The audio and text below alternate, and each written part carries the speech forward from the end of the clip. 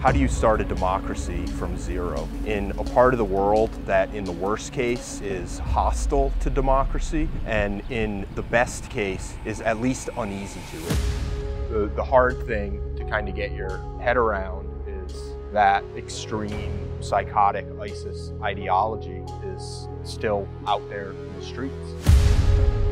And when we were talking to the commander in the region, he said the war isn't over, the battle's over, but education is the solution to ridding the world of this just cancerous ideology.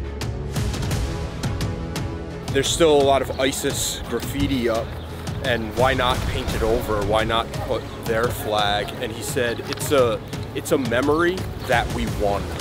It's something of a reminder of that this was theirs and they took it back.